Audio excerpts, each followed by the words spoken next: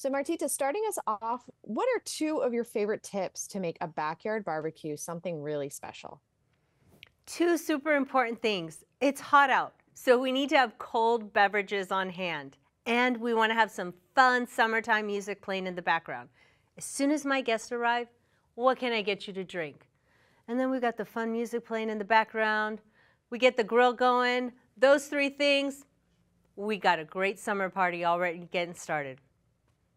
So, when I think about grilling, I think about steaks, but I have to tell you, cooking steak can be intimidating. So, what tips do you have to get for those of us that are just getting started? We're gonna make this super simple. Start off with Pre. I love their steaks. I love their meat. First of all, it's grass-fed and grass-finished. So it's nutritious, it's delicious, and it's lean. Now, I also love that they have all our favorite cuts of meat, right? Some people in my family like a filet, others like a ribeye. I personally love the New York. They even do the burgers. So all our favorite cuts of meat, grass-fed, grass-finished. All right. So now that we've got our great cut of steak, this is what you're gonna do. You're gonna grab a paper towel and you're gonna pat dry that meat really good. Get as much moisture out as you can. Then we're gonna drizzle with some olive oil. And now we're gonna be super generous with the salt and pepper. So we're gonna let this rest here for like 20, 30 minutes. And while that is resting and the temperature's coming down on our meat, we're gonna heat up that grill. So while this is getting hot, the temperature's coming down on this, right? Because we don't want to go cold meat to hot grill. No. Temperature came down, the grill is hot. Now we put it on the grill. This is what's going to give you that delicious crust, that beautiful sear. You do 4 minutes on each side, you've got the perfect steak. And it seems that summer is one of the busiest times of year. What are some easy meals for the weeknight? This is where having a properly stocked fridge and pantry come in hand, and I always have these Amy Lou sausages in my refrigerator for just this reason. Chicken sausages, no antibiotics, no hormones, but they're packed with flavor.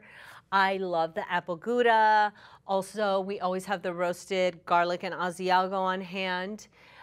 Because they're already cooked through, it makes dinner go a lot faster. So what I like to do in the summer is I put my sausages in a foil pack. Then I chop up some veggies, throw those in there as well. Put that on the grill for a few minutes. It's going to be ready in no time. So while that is heating up and coming together really nicely, I also like to throw some bread on the grill. Whatever bread you have on hand, throw it on the grill, get it nice and toasty, maybe melt some cheese on it. Look how delicious that sandwich looks. It's so good, and it came together like in 5 minutes. So you open your foil pack, put it on that bread with the melted cheese. Oh my gosh, super, super yum. Everyone in the family is gonna love this weeknight meal. And burgers are the most popular grilling item. What tips do you have to elevate a burger? Burgers are the perfect summertime meal, right? And I love Pre, again, because they offer a grass-fed, grass-finished burger. And more importantly, it comes like already pre-formed, so it just makes my life easy. No fuss, no muss. But if you want a different style of burger, something different, do a chicken burger. Amy Lou has great chicken burgers. They're already cooked. They do the caramelized onion and Gouda or that Greek style chicken burger that's super delicious. And because they're already cooked, these burgers are going to be ready in almost no time at all. So your family's probably like mine, and everybody likes something different on their burger. So I like to just put all the toppings out there and let everybody assemble their burger their favorite way.